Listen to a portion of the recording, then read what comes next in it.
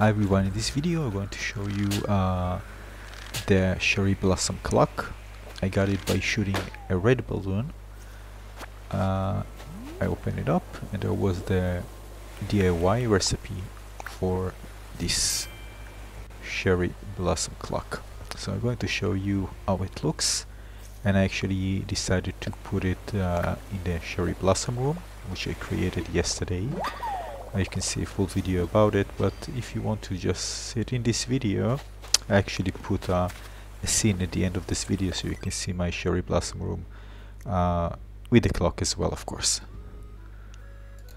So it's relatively cheap, 1 iron nugget and 5 cherry blossom petals needed to craft this item. So I'm just gonna run it very fast. I chose the materials, crafted it, and it was ready in no time. And now it's time to enter the cherry blossom room and position it on the wall.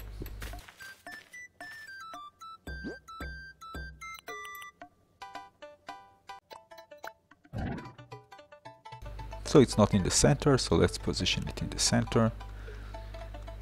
Look nicer. Yeah, it's a good place. So this is it. This is a quick look at the cherry blossom clock, and now I'm gonna leave you with some scene of my cherry blossom room, and that's it. I'll see you tomorrow. This is late at night here. This is why I make it short. So see you tomorrow. Bye bye.